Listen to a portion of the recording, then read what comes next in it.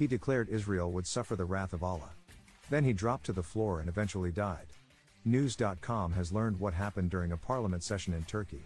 It raised eyebrows in not only Muslim, but Jewish and Christian circles.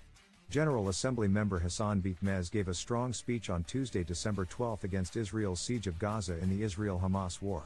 "We can perhaps hide from our conscience but not from history," Bitmez said. But after warning about the wrath of Allah and saying salutations to all, Bitmez collapsed. He fell to his knees, then his back. Another member of parliament who is a doctor raced to his aid. Daily Mail reports chest compressions for a lengthy period did not revive Bitmez, so he was taken to an Ankara hospital. After 2 days in intensive care, he died. Fox News quoted doctors as saying he had a heart attack. Other reports noted he was diabetic and had received 2 heart stents. A small ceremony in honor of Bitmez was held December 14 at the Turkish Parliament building.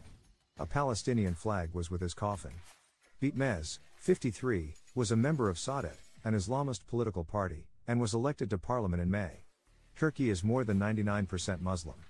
Bitmez belonged to a party opposed to Turkish President Recep Erdogan. During his final speech, Bitmez claimed Erdogan still has not stopped trade relations with Israel. "You allow ships to go to Israel.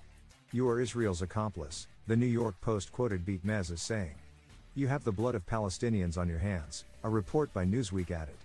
But minutes from the meeting indicate supporters of Erdogan in parliament actually called Bitmez's collapse after his speech God's wrath. Some evangelical Christian preachers would agree. An Al Jazeera article posted Tuesday, December 26 examined why. The evangelical view is that the creation of the State of Israel in 1948 partially fulfilled Bible prophecy. Some preachers even promote the rebuilding of a temple in Jerusalem as prophetic. News noted in mid-October that Palestinian groups called for a day of rage in part to protest plans by some Jews for a temple on the site of the disputed Dome of the Rock currently claimed by Islam with its Al-Aqsa Mosque.